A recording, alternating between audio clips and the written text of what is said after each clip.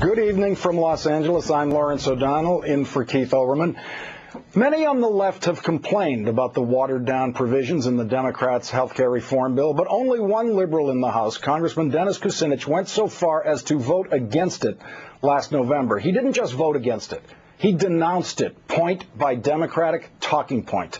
It was assumed that Kucinich definitely would be voting against it again, but with the possibility that a single vote could decide the fate of the final legislation, the effort to change the mind of the gentleman from Ohio is in full force tonight. Ahead, my interview with Congressman Kucinich. First, the latest details.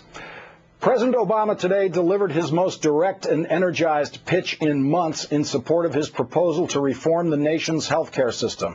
Outside Philadelphia, the president literally and proverbially rolled up his sleeves to argue that now is the time, finally, to fix the system. Since we took this issue on a year ago, there have been plenty of folks in Washington who've said that the politics is just too hard. They've warned us we may not win. They've argued now is not the time for reform. It's going to hurt your poll numbers. How's it going to affect Democrats in November? Don't do it now. My question to them is, when's the right time? If not now, when? If not us, who? The president warned that without reform, insurance premiums will just keep going up, and insurance companies will keep making money even as they lose customers. And even if some people drop out, they'll still make more money by raising premiums on customers that they keep. And they will keep on doing this for as long as they can get away with it. I mean, there's no secret they're telling their investors this. We are in the money. We are going to keep on making big profits, even though a lot of folks are going to be put under hardship. So how much higher do premiums have to rise until we do something about it? How many more Americans have to lose their health insurance? How many more businesses have to drop coverage? To wavering Democrats, the president argued that passing reform was the right thing to do. So I'll be honest with you. I don't know how passing health care will play politically, but I do know that it's the right thing to do. To Republican claims that they want to start over with health care reform, the president asked, in effect, why didn't you do it when you had the chance? I got all my Republican colleagues out there saying, well, no. We want to focus on things like cost. You had 10 years. What happened? What were you doing? Senator John Cornyn today promised that Senate Republicans will do everything they can to block health care legislation from coming to a majority vote. He added that Republicans should and will run on repealing health care reform in this year's midterm elections if the bill becomes a law. Meanwhile, Senator Chris Dodd became the 37th Senate Democrat to support passing the public option by reconciliation, something that just might bring Dennis Kucinich closer to supporting the final bill. As promised, we are joined now by Congressman Dennis Kucinich, Democrat of Ohio and a former presidential candidate. Congressman Kucinich, as we've discussed on this show, you're facing a two-stage vote process in the House. First, vote on the Senate bill as is.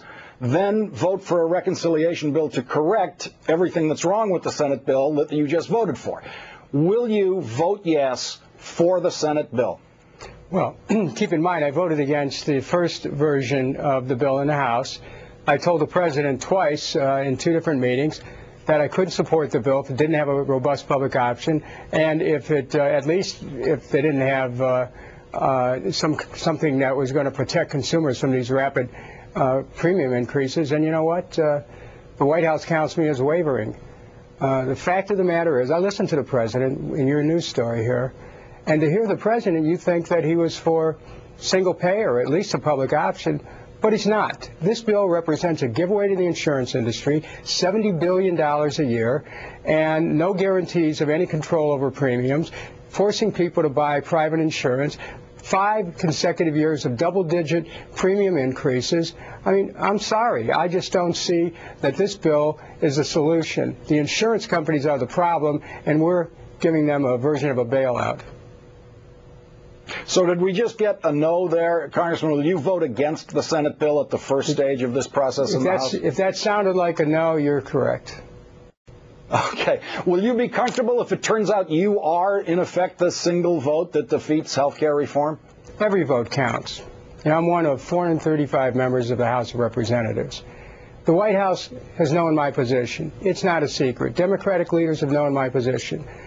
You have to remember that I carried a single-payer proposal to 3 Democratic National Conventions, 3 times to the Platform Committee, twice as a presidential candidate. You know, we need health care reform. We need Medicare for all. We need to join the rest of the industrial world in being able to provide health care for our people as a basic right. But the fact is that 1 out of every 3 health care dollars goes for corporate profits, stock options, executive salaries, advertising, marketing, the cost of paperwork. This bill doesn't change that. This bill doesn't change the fact that the insurance companies are going to keep stocking it to the consumers. So, you know, if the White House is ready to go back and have a robust public option, as Jacob Hacker iterated, with 125 million people being able to negotiate and knock down the insurance premiums, then we have something to talk about. But otherwise, you know, I need to hear more about what they're proposing, and what they proposed so far isn't anything different than I voted against. Do you fear for the Democratic Party if there is no health care reform bill passed? Do you think that outcome politically for the Democratic Party will be worse than passing this flawed bill?